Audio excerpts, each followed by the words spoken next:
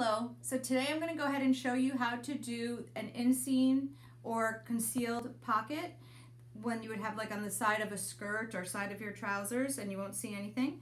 So this is the finished sample of the front and the inside sample of how it'll look. None of the seams are finished though, just to give you an idea. Okay, so put that away.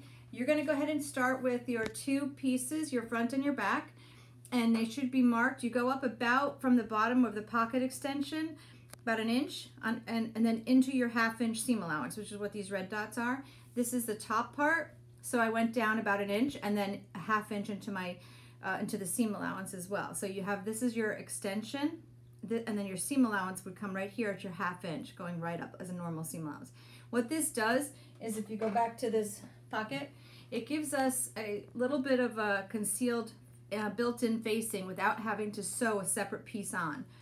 So that's why I add this extension over here. Okay, so the next, and then you also are going to have your pocket bags, which are developed from your pattern off of this. We'll get to those in a minute.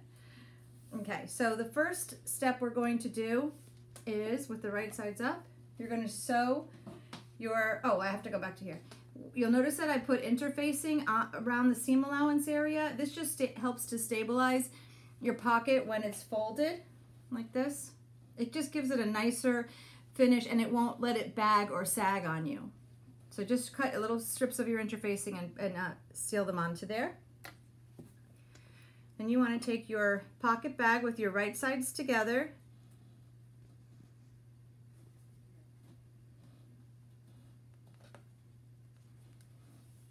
And then you'll pin them.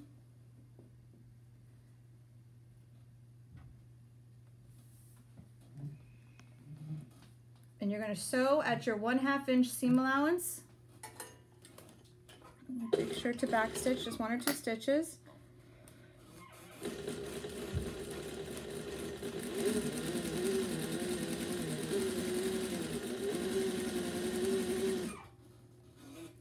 You're going to go all the way to the end.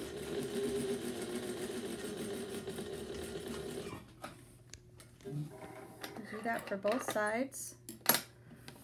One, and you're going to do the same thing on this one. So what you're basically doing is attaching the pocket bag to your built-in facing. Oops.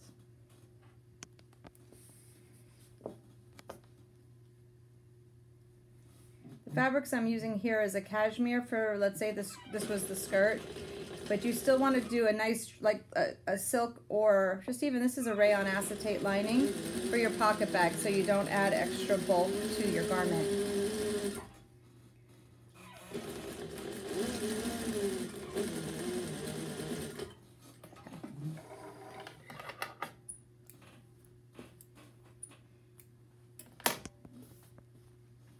Okay, so now you would stack these on top of each other. And you want to line up the seams here. And then line them up, just making sure that they're all nice and even. Okay, start down here. So this would be the bottom of my skirt, this section, or the bottom of my trousers or jacket. And line it up here. And notice I'm pushing the seam allowance away towards the pocket bag.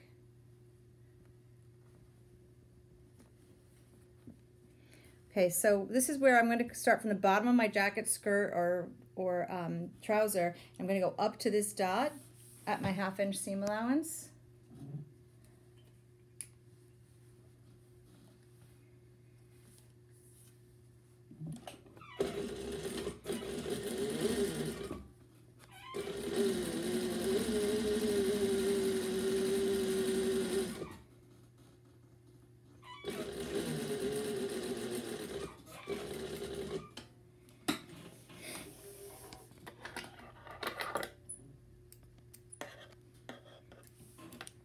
Before we go any further, I'm actually going to unpin this. I should have just pinned one side.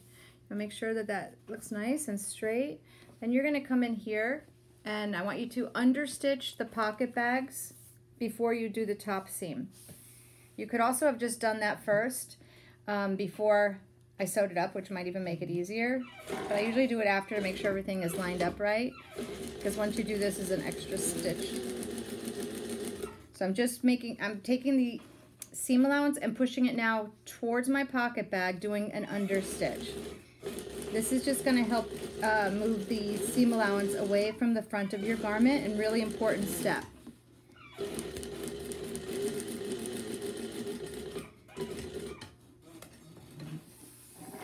See how it's nice? It just holds it automatically, and once this folds back, it allows that fabric to just fold with it. I'm going to do the other side. Same thing. My seam allowance is towards my pocket bag. And you should probably do a light press on this before you do all these steps, but it just takes a bit in the videos to keep getting up and down and doing that. So I'll just normally finger press things for you. But you should always think about after you do a seam to make sure you press it open. Okay, so now I already did the bottom, so I know that's all lined up and looks good. And I'm going to come up here to the top. Now these are very slippery fabrics, so that in the video they may look like they're not lining up, but I'm going to actually go ahead and pin one to hold it. And I'm going to go up here to the top. So this would be my waist area. So you're going to, all this pocket lining and stuff will go right into the waistband.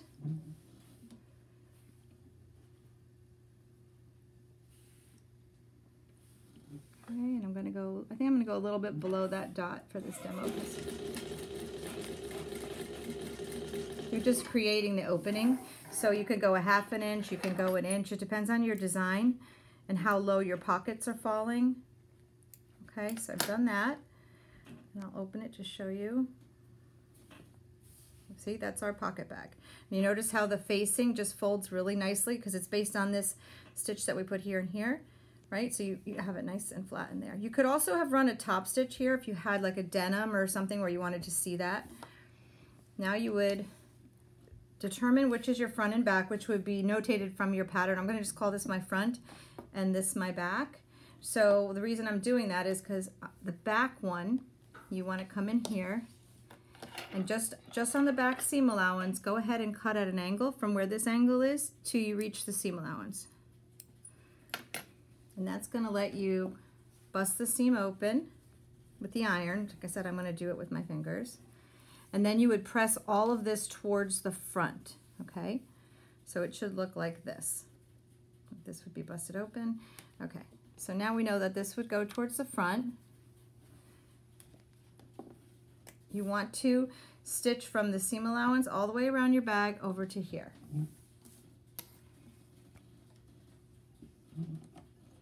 So I'm going to put my needle right down where that seam started, the last stitch.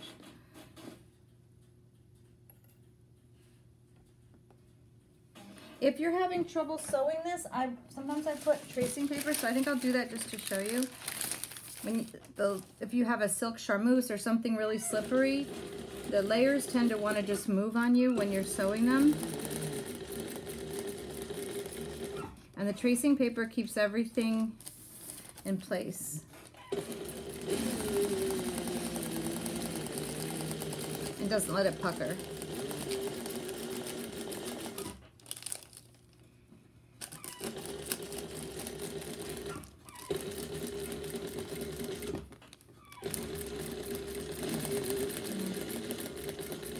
I'm going to just go right to this edge of where this stitch line is. I hope nothing, yeah, sometimes this stuff will want to get caught on you, so just double check it.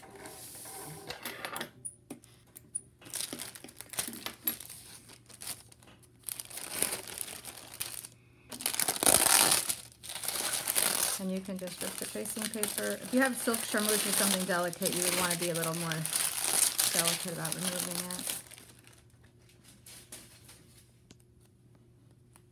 Okay, let's check it one more time. There it is. So now what you'd want to do to secure a pocket, just because it has a lot of stress when you're putting your hand in and out of a pocket. Now I just want to come in here where my pocket opening starts and come a little bit below that, less than 1/4 of an inch, and just do a little bar tack. on jean fabric or I don't know, just heavy twills and stuff, they actually will put like a nice bar tack there, and it'll be a little more decorative. But I'm just doing this really for practicality. Now come up here, same thing, keeping my fold in place.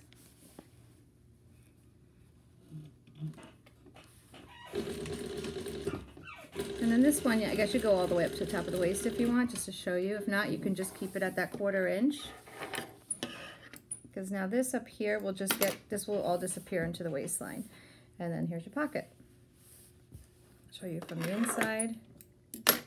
This part here that's loose will have to be secured to this, but I'm going to leave it like this because this would go with a waistband up here, and you don't want to sew it and then sew it again. You could actually just sew it all into the waistband seam. Okay, then you make sure all this is pressed really nice and you have your perfect pocket.